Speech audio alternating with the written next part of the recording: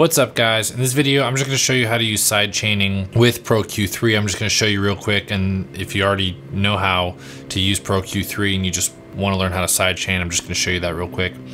And then if you're less familiar with it, I'll kind of explain why I do this trick. So the first thing we'll do is we'll add an instance of Pro-Q3. We're gonna sidechain the synths to the vocals here, which is bus 4. If we select on this, we can see that it is bus 4, so we'll come back here. We're gonna sidechain bus 4. And let's go ahead and press play. So this is the area at which we're going to want to duck. We're gonna make this dynamic, but the problem is that whether or not there's vocals playing, it still ducks because it doesn't have anything to do with the sidechain. I found out that you actually have to click this button right here. External sidechain lets you toggle between. So once I click this, then it's only going to happen when she's singing and not when she's not.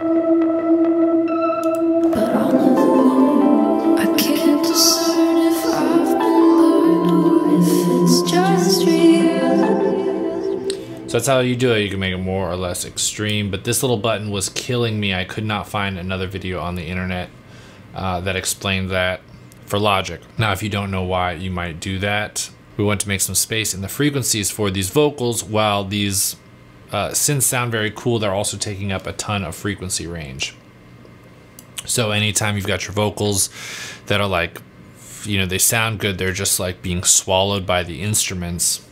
Instead of cutting out all of the frequencies all of the time, you can just do it only when the voice is singing. So again, you're gonna, whatever you need to sidechain, Pro-Q3, you'll sidechain here. You've got to click this manual button.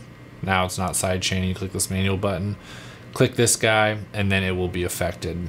And that is how and why to use sidechaining with Pro-Q3 in Logic. So I hope this was helpful. If I come up with anything that I wasn't able to find online, I had to find this one in like a forum somewhere. So if I find this, you know, anything else that's not a video made out of it, I'll go ahead and make a video out of it. But I hope that was helpful, and let me know if it was helpful in those comments. All right, I'll talk to you guys soon.